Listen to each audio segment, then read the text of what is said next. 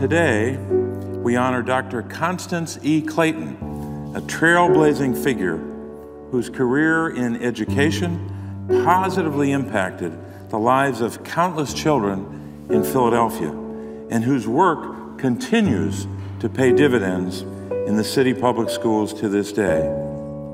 Throughout her long career as a teacher and administrator in the Philadelphia School District, Dr. Clayton never lost sight of her mission. In her words, quote, "The children come first," unquote. A product of Philadelphia Public Schools, Dr. Clayton became the first African American and the first woman to serve as superintendent of the Philadelphia School District. Dr. Clayton honored the trust of public service. She validated the faith that the parents of all those students placed in her to carry out that trust.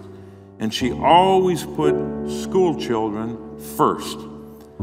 So on behalf of those students and their parents and everyone else her work touched in the course of her long career, it's my distinct privilege to honor Dr. Constance E. Clayton. I want to convey our gratitude for her devotion to education and, of course, to the children of Philadelphia.